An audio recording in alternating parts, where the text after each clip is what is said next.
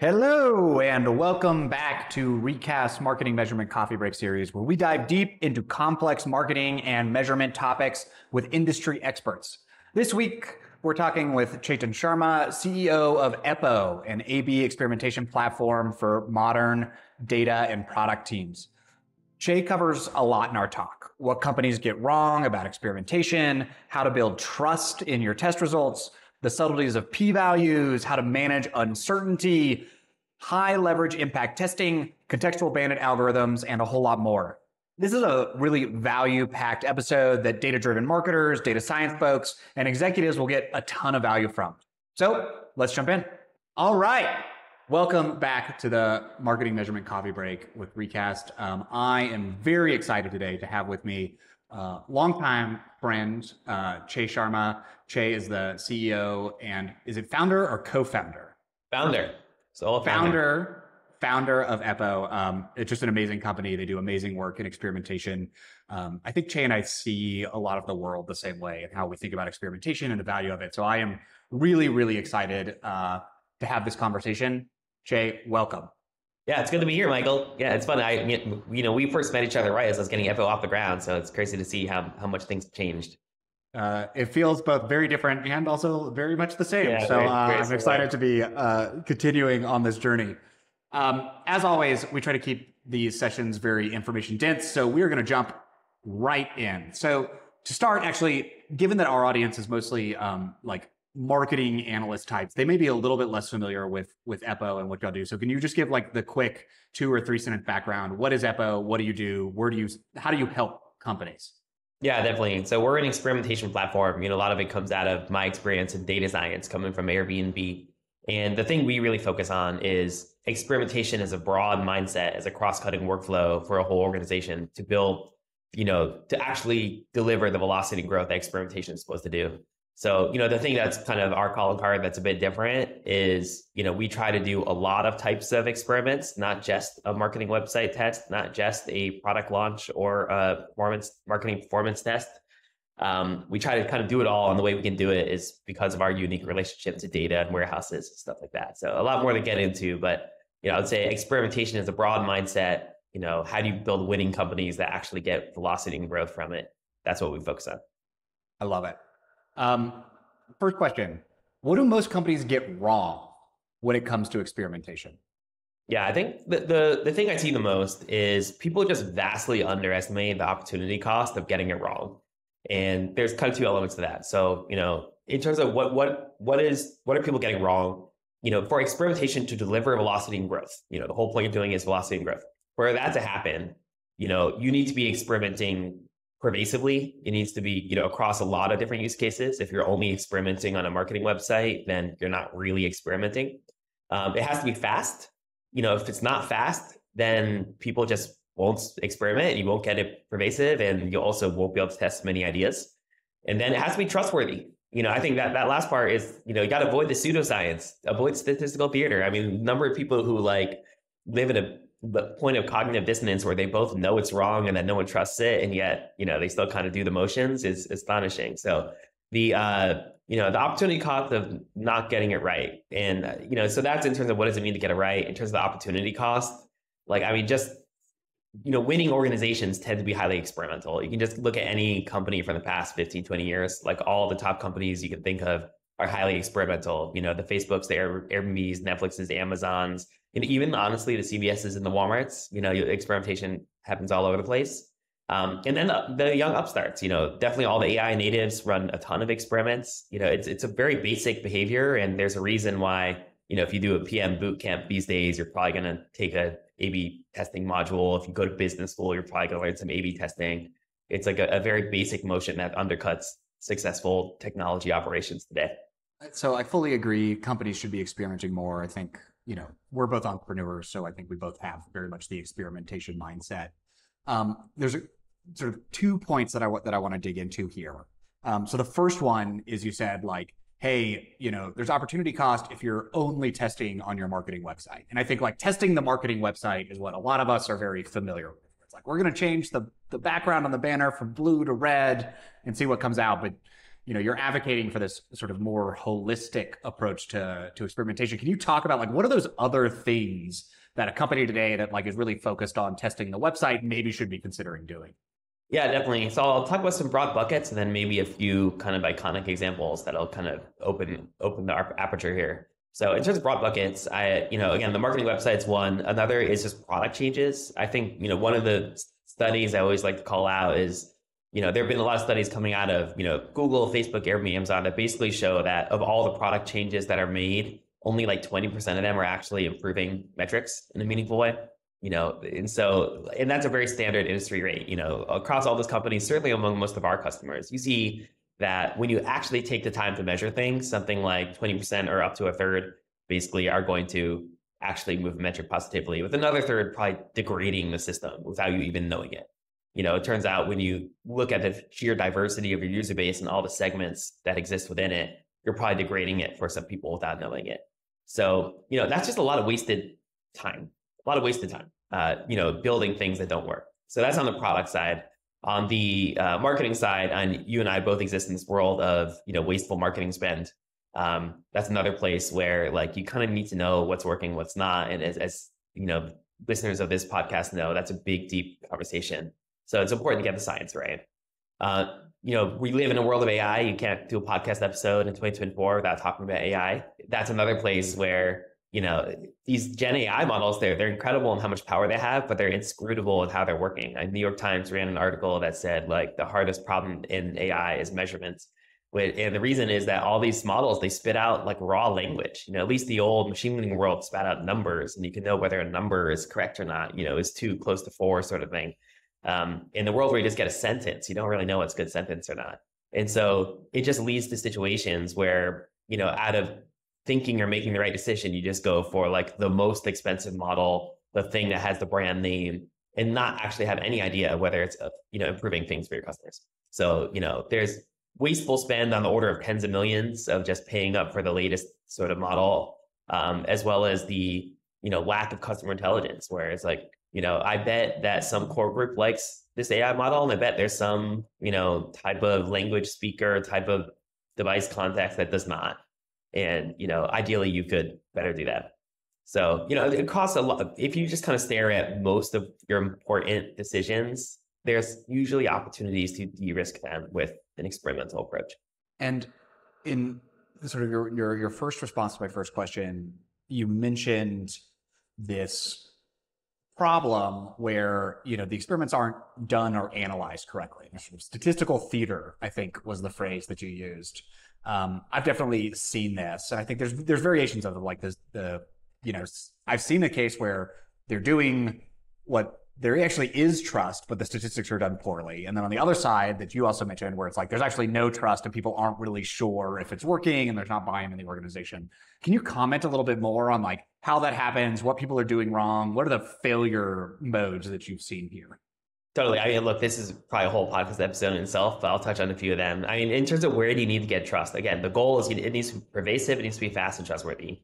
If it's going to be pervasive, then leaders have to believe that all these reported metric lifts are real. And I think if you polled the vast majority of CPOs out there, they would not believe it. This team said they boosted revenue by like 10, 15% in aggregate, and I just don't believe it. And the funny thing is they're probably right, based on a bunch of different reasons. So, at the aggregate impact level, the whole point is to say you drove velocity and growth, and people usually don't believe those results. At the experiment level, what is the quality of your scientific process? There's a bunch of issues here. Like the sort of things that come up first, there's a bunch of the integrity of the test. There are problems like you think, traffic imbalances, you think it's 50-50 test, it's like 49-51, and it turns out that's deeply problematic. There's problems of using the right metric. A lot of people think experiments are supposed to just drive kind of clicks or something like that. And that's usually just an artifact out of how vendors used to be architected in the past. If you go and look at an Airbnb or a Netflix, whatever, the metrics they use are the bottom line. Bookings for Airbnb, subscriptions for Netflix, time on site, that sort of thing. Stuff that is like, if you move the metric, the CFO would care.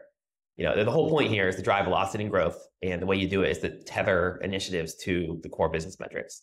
And then when you get into actually like doing the statistics on it, again, there's a bunch of, it turns out the simplest methods are actually the most, are the least robust, the most likely to be fragile.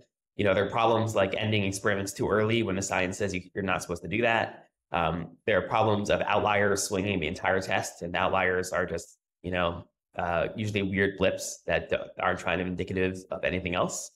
Again, a whole podcast episode we could probably do, but what's interesting that ends up happening is either you exist in a state where you like don't run experiments because no one trusts it, or you exist in a state where you just kind of hire your way out. You just start trying to stack up experiment specialists and you make them a bottleneck on everyone else. So, one way or another, unless you get the science right, the process right, you don't end up getting it right, which is pervasive, which is fast and trustworthy. And then that ultimately means that some other company is going to unlock that trio and probably outcompete you in the same way Facebook, Airbnb, and Netflix did. A lot in that really resonated with me. There was one particular part that you mentioned where it's, and I remember this back from my days when I was, doing experimentation when I was at Harry's, is having the product team sort of say like, hey, we ran this experiment, statistical significant lift, 10% increase in conversions or whatever. The whole company would cheer and we would plug in, the 1.1 multiplier in the financial planning spreadsheet. It'd be like, we're going to, make $40 million more this year. And then like time would roll forward and that would not really happen. And I think there's probably a couple of things there. So the factors that I'm familiar with when I think about like where might that disconnect have come from, there are things like, well, it could have just been a blip in the test. Like the test said 1.1, but and it was statistically significant, but statistical significance only means that it's statistically significantly different than 0. And so it might be 1.01, but like the 1.1 is sort of just the mean estimate. So there's like uncertainty there that wasn't really accounted for. And the other thing is just like we ran a lot of tests, like we're running lots of tests, and you expect that sometimes you will get statistically significant results that aren't actually real, right? If you're using a p-value of 0.05, you would expect that 1 out of every 20 or 5% of the time, you're going to get false positives. Does that sound right to you? Are there things that we were doing wrong? Is that like the right way of thinking about these tests? Yeah, those are both valid reasons. So, what you're alluding to is like when you're saying an experiment could be a blip, there's problems of generalizability. When you run an experiment, it's over a short time period under certain circumstances. And, in the ideal science world, you replicate, right? That's how, we build up knowledge in medicine and other fields. And then their other problem is like, if you're running so many tests, I'm going to show up as positive. The thing I'll just say is that like, if you want to get the process to be trustworthy, you have to solve it at the experiment level of just, I would say most companies did the fundamental integrity of their tests are just wrong, because there's just enough stuff to get right that usually for most companies, they're probably messing up something.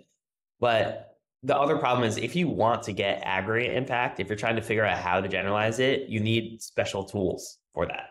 Like it's actually a problem distinct on its own, right?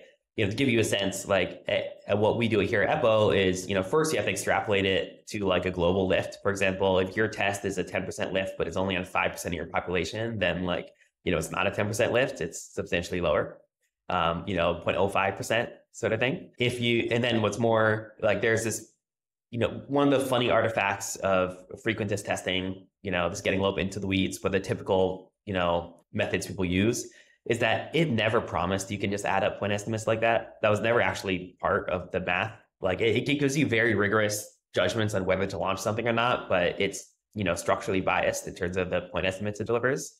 And so you need, again, shrinkage corrections. We actually are big proponents of Bayesian aggregate estimates, which have natural shrinkage built in.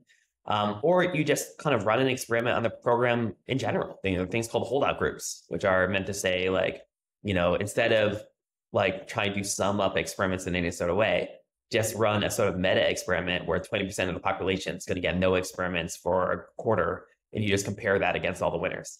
So, again, you need special tools if you want to get that sort of leadership buy-in, trustworthy aggregate impact. And I think just a lot of people, in terms of what does it mean to get it right, it has to be pervasive, it has to be trustworthy, and it has to be fast.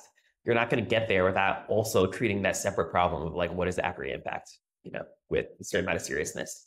Yeah, I think this is one of those things where it's like the A/B test seems really simple, and I think a lot of like product managers go through the boot camp or whatever, and they're like, yeah, it's an A/B test. Okay, great. Like I know how to interpret the p-value and determine if it's statistically significant or not, but there's a lot more complexity under the hood and a lot more like subtleties in ways these things can go wrong that you just need to have someone thinking carefully about it, whether that's someone internally or a vendor or whatever. Like there's just a lot of complexity here that lies below the surface that is, it can totally lead you astray if you aren't getting it right.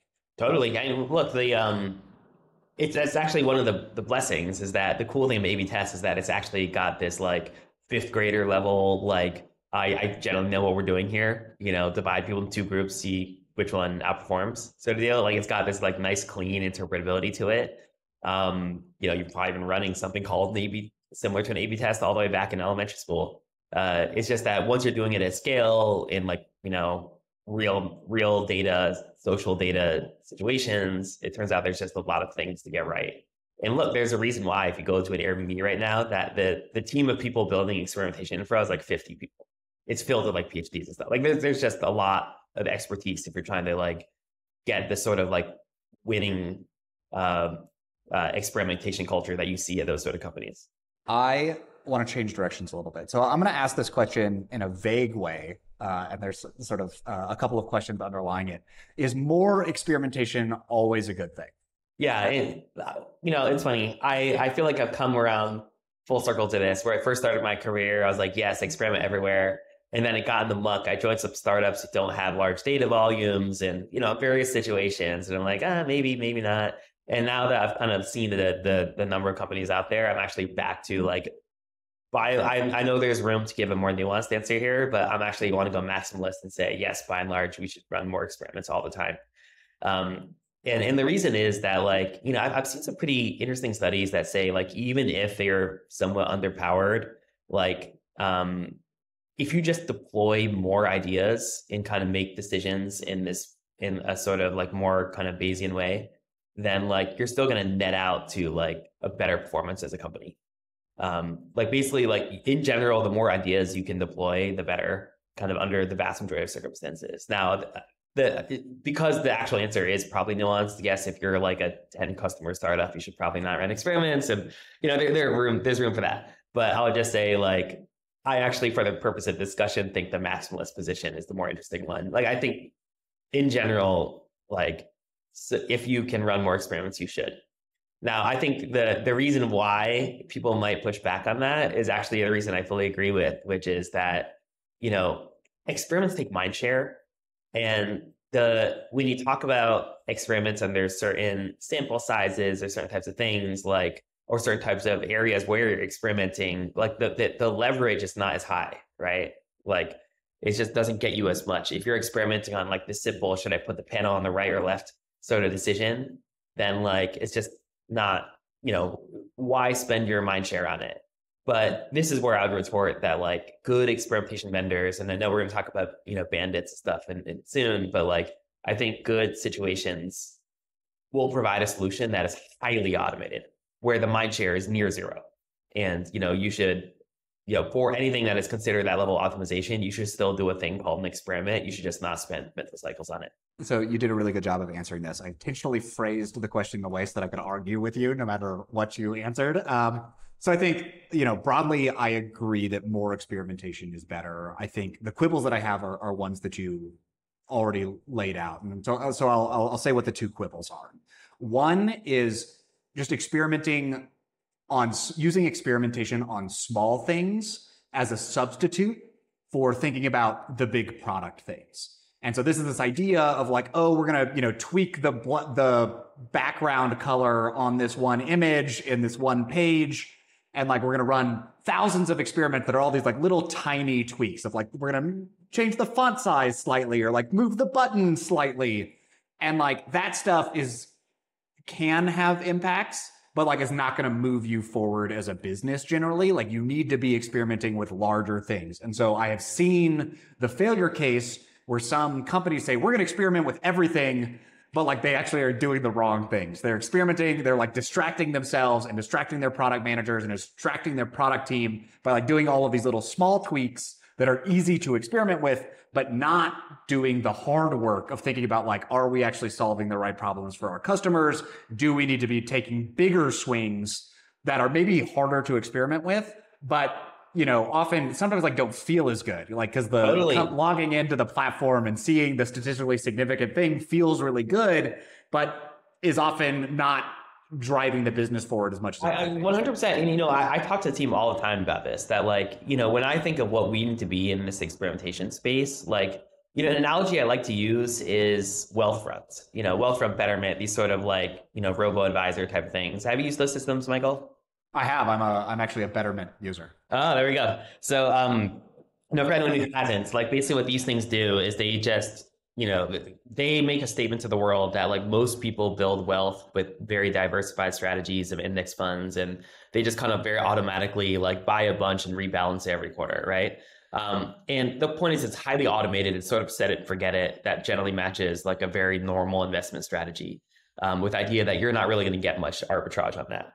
I think of Eppo and what experimentation is like most experimentation vendors out there, most experimentation practices are operating closer to like a day trader, where you're supposed to like babysit in, like individual experiments and overthink every single individual experiment. And so if you think of a day trader, like, if you're doing experiments, like, should I put the button on the right or left sort of stuff, and you're spending mind share on it, it's like this day trader thinks they're getting wealth by like, fidgeting with knobs and stuff every day. It's like, that's not really how most people get their wealth. They do other things. Instead, what you should do is a sort of much more automated strategy of saying like, look, there is benefit in button left or right, red and blue button stuff. Look, there's actual metric lifts to potentially be had, but they should be like completely automated and fast. And what that does instead, with all the front stuff does is say like, spend your mind share on things like, when to buy a house, or when to start a company or whatever. There are larger, more strategic, wealth-oriented decisions to make. And similarly, analogously with experimentation, we'll talk about like performance marketing spend. We'll talk about kind of larger, questions for the business around like, market brand power, or larger product initiatives and stuff like that. This is where like the experiments are going to be higher scrutiny. They're going to be more collaborative, and you need separate tools for that. But that's where mindshare should be going.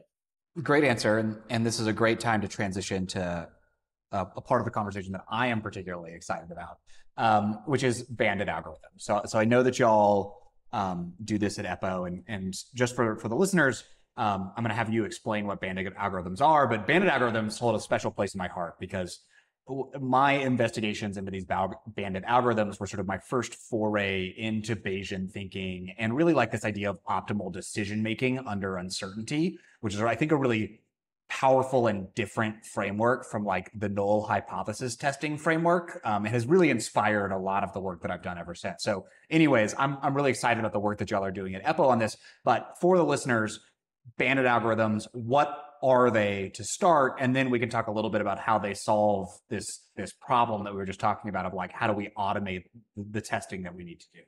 Totally. Okay, so bandit algorithms, what are they and how they compare to A/B experiments? So I think there's two things to talk about. There's first the multi-arm bandit, which is the standard case, and then the contextual bandit, which is a kind of more interesting case. So the standard bandit first experiment thing is that under a normal A/B test, what you're going to do is you're going to take two versions of the world, and you're going to like hold them both open, giving equal traffic to both for like, a month or something. And then you're going to collapse the world into one, and you're going to declare a winner, and that's what you're going to do. What a bandit algorithm is going to do is say, we are going to start like declaring winners early. The second we start to notice outperformance in one group, we're going to start feeding it more and more traffic.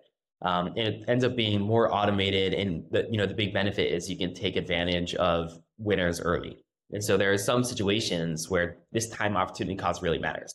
So, the canonical one is like a holiday promo. Like, if you do an A/B test and you don't get the answer to the A/B test until December 23rd, it's not very helpful, because, once the holidays are done, who cares? Similar deal with news stories. Like, if you are trying to come up with optimal headlines of news stories, once the news story is passé, after a week or something, who cares? So you need like much faster reaction than A/B test will do, because your ability to exploit the winning variant decays heavily in time. So whenever you have those sorts of situations, bandits are really, really helpful. Now, the special case of bandits that we do here at Eppo is called the contextual bandit, which is a version of bandits that says not only exploit early winners, but also understand that there's differences across segments. You have to personalize. So, maybe there's not some globally best variation out there, but there's some that are better on mobile than desktop. Some are better with men than women. And, when you think of especially a lot of the types of problems for which I think bandits make the most sense, they're actually ones that have that sort of shape where like the difference between groups is actually fairly meaningful, and you want to be able to exploit those heterogeneous treatment effects. So, contextual bandits, what are they doing? They're letting you exploit winners earlier, and they're taking advantage of the diversity of your population in use cases to kind of deliver better experiences.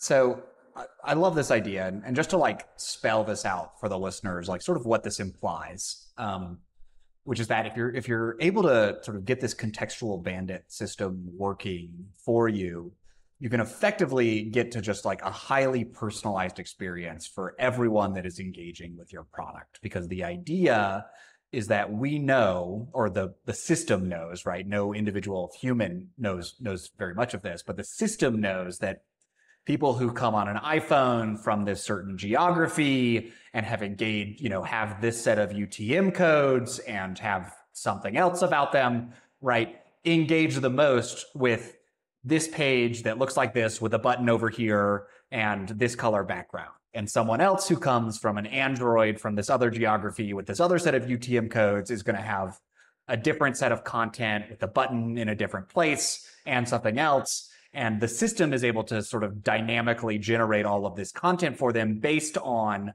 the information that we know about, users who look like this tend to engage more with this set of things.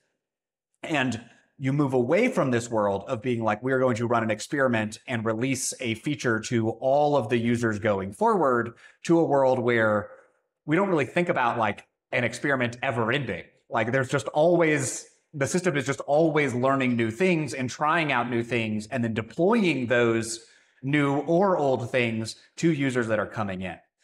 So first of all, I'll say first of all, did I get that right, Jay? And then I want to sort of dig into like what that implies about, the future of testing. Definitely. Yeah, I think these conversations always get a little interesting because there's the contextual bit and there's the bandit bit. Because like you could have a contextual A/B test where you just run the A/B test and you just roll it out according to, what segments outperform each other. You could have a bandit without the contextualization, as I said. I think that what ends up being cool about the combination is that like it's constantly probing, the A/B test. Like basically, if you're going to exist in the world of personalization, you're probably going to hold a bunch of these variations open for a long time. You're not trying to collapse the world from like 2 into 1. You're just going to say, I'm going to exist in the world where like all 10 are just always out there, unless one just like truly sucks for everyone. And then if you are actually existing in that world of like, okay, 10 are going to be out there in perpetuity, then why not like constantly explore, exploit, constantly probe? Because like it turns out some of these outperformance could be ephemeral, it could be seasonal, it could be something that's going to decay. So the combination ends up being pretty cool. So I think what's interesting for me to think about is like, how does the role of the product manager start to change in this world? Because again, like in my previous experience, a lot of the product managers were like, we are going to come up with an idea, we're going to test the idea, and then that idea rolls out and becomes the product or not. Yeah. But in this world, it's sort of like a different thing where it's like the product is actually 10 different things or 100 different things or thousands of different things, depending on whatever intersection of combinations come out. Like, how do you think about the role of the product manager in this sort of new world that we're envisioning where contextual bandits are sort of doing a lot of this decision making? Yeah, definitely. And I think there's a few ways to take this. There are some problems to solve to get to that world. I think, this sort of contextual bandit centric thing, and it mostly exists in the world where like holding 10, 50, 100 variations open at once causes no debt, causes no issues. So that it happens in CMS, it happens in AI models. When it comes with code paths through products, you'd have to talk to your engineering department of how comfortable they'd feel holding that stuff bug free. But focusing on the places where, you can hold many variations open for a while and it's clean and maintainable. I think the big thing that's going to happen is that like In terms of product teams, like what's going to happen is you're going to focus much more on the policy level than the experiment level, right? You basically, you have a way of making decisions that's some kind of weighted function of the metrics, right? You care the most about this metric, but don't harm this other one along the way. You're going to kind of demand a certain level of certainty, a certain amount of approval or whatever to roll things out. There's a set of policies you do that kind of like approves the science, approves what goes out. And like, you're going to kind of evaluate like, are those the right policies? Are those the right metrics? Like, is this actually steering the business in the right way we want to talk about? Because like in a sort of contextual bandit world, like what that is basically saying is like, you just focus on getting ideas deployed. We'll take care of like serving them to the right people, accordingly. And so, product teams will focus a lot more on idea velocity and then, policy level judgment of like, what ideas are being rewarded or not. So this is actually, part of the reason we were so excited about the contextual bandits. Like we think it's sort of our homage to the age of AI, where like, what's going to happen? Like in the short term, there's a lot of AI models to evaluate, should I use GPT models or whatever else? But in the long term, what we have seen out of these AI models is that they make brainstorming really fast and they make idea implementation really fast. You can create creatives and create code really easily. And so, the line I like to say is like, as the cost of ideas goes to zero, the cost of measuring ideas ends up being the bottleneck. And that's where we feel like contextual bandits is kind of the right paradigm to make it fast, pervasive, trustworthy in that sort of world. I love the vision. For what it's worth, this is like a world that I'm very excited about. I almost started a company that would have been a competitor with yours of like building these contextual bandits. I think it's very much the future of how digital products are going to be built. And I think it's really exciting. I love what y'all are doing. Changing topics a little bit. I mean, we've been talking a lot about sort of experimentation in general, but a lot about like in the product world. And a lot of our listeners have more of a marketing background. So I guess like I want to hear, maybe like at Eppo, like how much are you mostly working with product teams versus, our marketing teams using Eppo? And then how do you think about like what marketers should be doing on the experimentation front? Yeah. So, we have product people, AI people, marketing people using Eppo. The largest block to date within marketing has been lifecycle marketing campaigns. Things like That's like email. Yeah, emails, notifications, that sort of stuff. That's what we see the most of. There's also some stuff that meshes with product as well. These sort of omni-channel setups, like we see some of that as well. I think, how should marketers be experimental? The way I see it is marketing channels and campaigns have the same shape as product, where like things are pretty uncertain of like what's going to work and what's going to not. And so, marketers tend to be experimental by nature. It's like, let's try this campaign and this spend, and let's see if this ends up being a good use of money. The problem ends up being that like measuring which things are working ends up being very fraught. As you know, the world of marketing attribution is a famously hard problem. My background is in data science. I supported marketing teams at Webflow and at Airbnb. Michael and I first met because, not just contextual bandits, but also because at Webflow, we could not measure our YouTube ad campaigns. Just the thing about YouTube ad campaigns, it looks a lot like TV ads. You don't click on them, you just watch them. And so, this world of like, how do you actually be experimental where you actually know what worked or what doesn't ends up being pretty fraught. So this is, again, a place where you want to get the science right. And, marketers also know the metrics you want to use are the bottom line, things that are going to serve a payback equation, things are going to drive, revenue. So, what we recommend with most marketers is, take your kind of riskiest marketing initiatives, which tends to be the largest spend, and like figure out how do you be experimental there. And, by and large, I think for most teams, that's going to look like, performance marketing spend, brand marketing spend. And that's where like I'm very excited about this new suite of tools that, we're both kind of working on. From Eppo side, we're thinking a lot around this sort of like incrementality test capability of just, what is it? How do you prove out that this channel has ROI? And then of course, like people will need some sort of universal model of like, how do you bring it all together to kind of, determine where to go?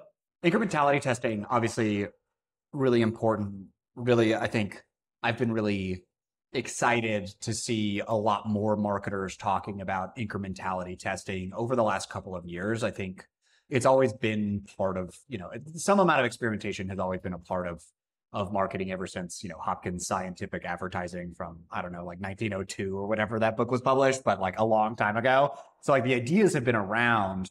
would love to hear about like modern approaches to incrementality testing and sort of like what y'all are seeing that seems to work and like where are the opportunities. This is I ask about it because it's a little bit different than like sort of your A/B testing. And so would love to hear like what are y'all seeing? What seems to be working? What are you excited about in terms of the landscape? Yeah, exactly. Well, I think it's an interesting place because I think it's an industry in motion. Like, I think it's similar to kind of where A/B testing was like in the sort of Optimizely days where like people could sort of get that we should divide people into two groups and measure them. I think incrementality as a concept, like, oh yeah, we should like inflect spend up or down in particular, units and then compare them to the others. And that's a way to use both first party data and, do it in a way that kind of controls for a lot of things. But the actual mechanics and science of doing it at scale in a trustworthy fashion, I think there's still quite a lot of, gaps that exist on the market.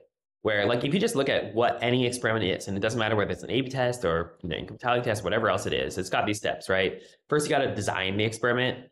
Like, the same thing as like you're about to write a paper with some new cancer medicine, you're going to get approved to do it with like this many people under these circumstances measuring this thing.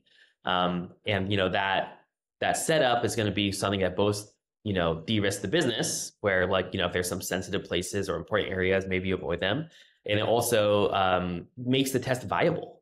Like if this test has no chance of actually getting signal from noise, then, why are we doing it? So it's a similar deal as the A/B test of getting enough sample size for power analysis. For the incrementality test, like how do you make sure it's a viable test and how do you make sure, it de-risks the business, like it avoids sensitive areas sort of thing. So, and then you get into implementation. This is where, using all the MarTech tools properly is really important.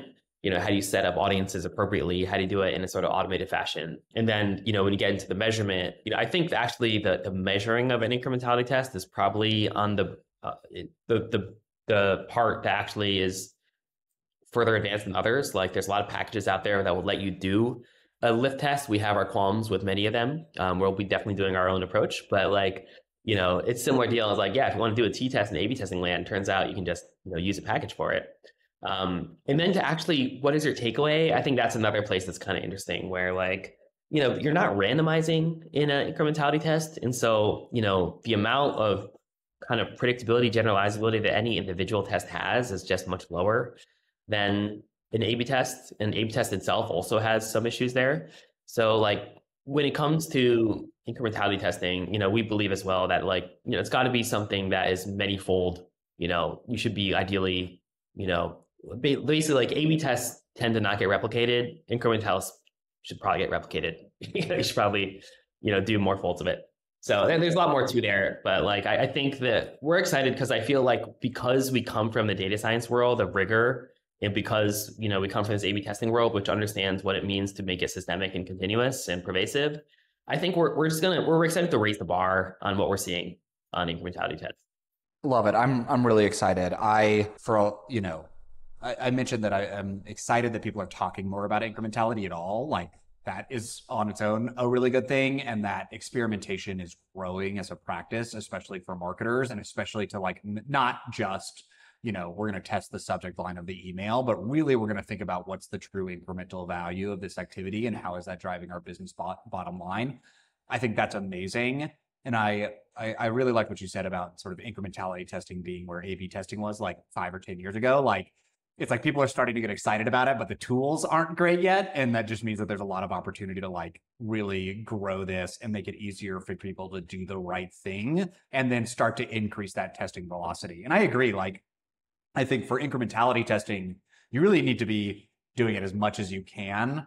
And because of the way that everything changes constantly in the world of marketing, like you don't just like, say like, oh yeah, like we tested YouTube and it worked and we're never going to test it again. It's like, no, you need to be testing it every quarter at least because it's going to change. Like it's the things that worked 2 quarters ago aren't going to work anymore because of the nature of the way that these advertising platforms work. And so having more and better tools to be able to do that, I think is super important. The last topic that I want to hit on today is a thing that I find very frustrating personally. I'm like when you're working in this space of data science and statistics, there is sort of facts of life that have to do with uncertainty, right? Which is like, we are not, you run the test and there's some amount of lift, and there's uncertainty associated with that lift. Business users hate uncertainty. They like do not want to hear that. They want to know, like, did it work or not? Like, give me the one number to plug into the spreadsheet. How do you deal with that? How do you help people understand uncertainty? Should we do that, or should we just give up? Like, how should we think about, like, as data scientists and statisticians, communicating that uncertainty, helping business users make good decisions in the face of that uncertainty when they often like sort of reject the idea of uncertainty from first principles? It's such a fun topic. I mean, we published this blog post called the Cult of Statsig because it talked about how people were overly emphasizing like, you know, point estimates and p-value thresholds, and like, you know, people like they really love these sort of like hard kind of cliffs with things when that's just not really what the science is telling you, you know. So it's definitely a problem we think a lot about. You know, my ideal world is where everyone reports on confidence intervals, because that's the thing you're actually being delivered, right? It's like a rate here, it's somewhere within this range. It's sort of, but like, you know, the human brain unfortunately isn't ready for confidence intervals. So like it's, you know, we're in political season, there's all these polls coming out. All the polls are basically giving confidence intervals and no one says anything, right? There's like, it's, you know, no one mentions that. So, you know, I'm very much when I think about experimentation and inference and stuff, you know, I'm very much a realist of like, you have to meet people where they are and how their brains work. The way I see the world is that people are going to report point estimates, but the application of the point estimates, we can provide them tools that do it better. Like I alluded to how do you come up with aggregate impact? Like, you know, it turns out you cannot just sum your point estimates because of, you know, this thing called the winner's curse and in general sort of, you know, generalizability issues. But there are tools that help you aggregate. You know, ideally you're running a holdout group and you do it that way. But if not, you know, the world of Bayesian has much better language for like how do you kind of create aggregates out of, you know, individual level experiments, you know, because they have these priors, you have inbuilt shrinkage, and you can kind of end up with something that says like, if you ran your experiment for a short amount of time and it's more uncertain, we're going to apply more shrinkage and we're going to like bring it much more to bear into something normal. Whereas if your thing is super proven and data is very, very, very good, then we can trust it much more and we can, you know, push it up. So yeah, what I'd say is like, you know, I would love the ability to get people to start talking much more confidence intervals, but, you know, observing it across all the other disciplines, no one's cracked that yet. So instead what we can do is just say, let's just make sure they don't abuse the point estimates where like, you know, as you think about what to do with it, such in aggregate impacts in particular, like just give them a separate tool for it. Yeah, I think you have to be realistic about this and sort of assume that people are not going to want to use the confidence bounds. I'm with you. Like, I wish that I could just give people confidence bounds and have them intuit it, but human brains do not work that way. It rejects uncertainty. And so I agree. I think that this is actually another sort of like part of this like world that we operate in that I'm really excited about, which is figuring out how we give tools to help users make good decisions in the face of uncertainty, sort of knowing that you can't just communicate them the uncertainty. And I think there's a lot of like really interesting work being done, some of the work that y'all are doing at Eppo and some of the work that we're doing at Recast, and, you know, other people are working on this as well. I think that that's a really interesting direction that the world is heading that I'm really excited about.